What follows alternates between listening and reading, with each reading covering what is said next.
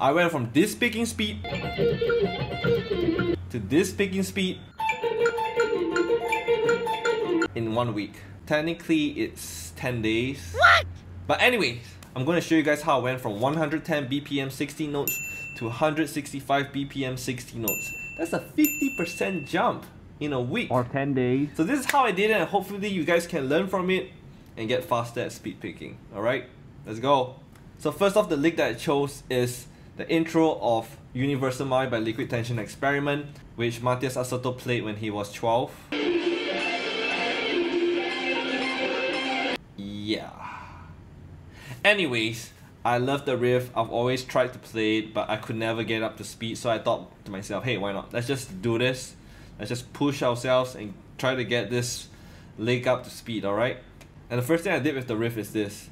Instead of playing the whole riff, I just chose to only play the first part of the riff. Just one bar.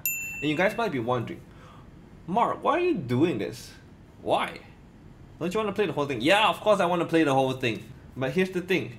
You're not going to get any faster if you're playing the whole riff the whole time.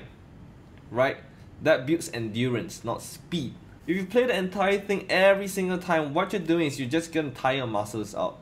So instead, I just chose to play one bar, get the bar up as fast as I possibly can, and I'll work on the other parts later.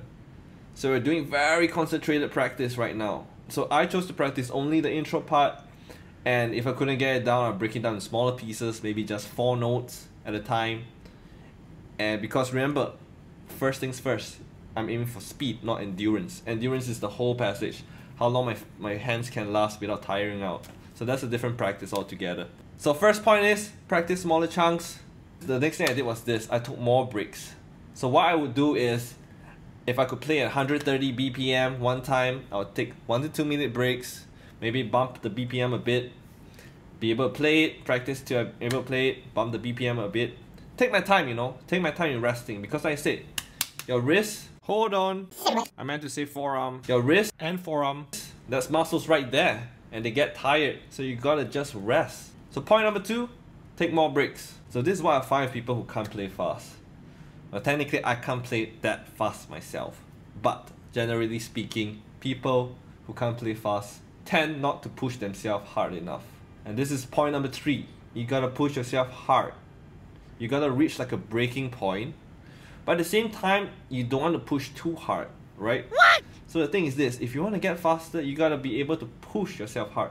So, and that kind of like correlates to point number 2. You gotta be able to take breaks too. So you gotta know when to push and when to hold back. Point number 4, which is related to point number 3, you gotta kill your ego. Too many guitar players do this.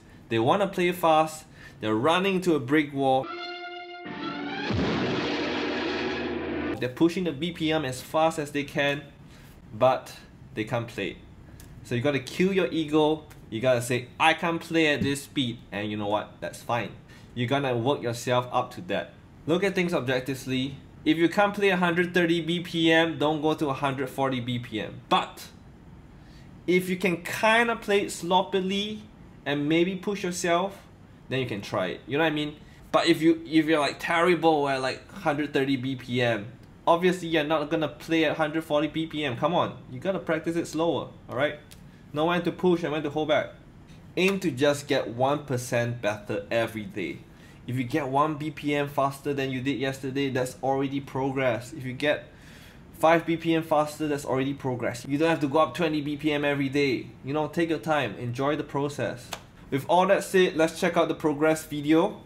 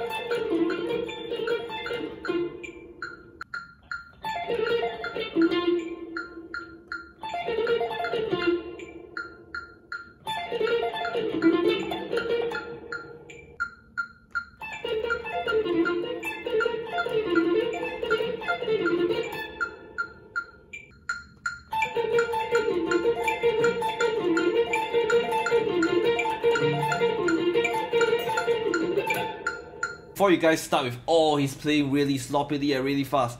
Yeah, guess what? I couldn't even play at 160 BPM sloppily when I first started. I couldn't even play it. So there's a bonus point to this. You gotta practice fast to play fast.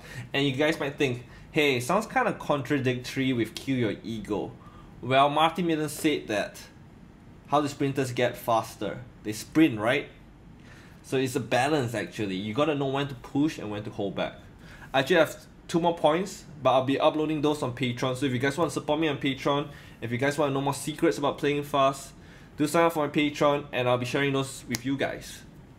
And I actually love this lick. I actually had a fun doing this. I'm actually gonna learn the whole thing, so stay tuned for that one. And if you guys like this video, please like, subscribe, share it, comment what you like about it, which point helped you the most. I'm here to help you out. Peace out, Macaroni. Take care. Bye.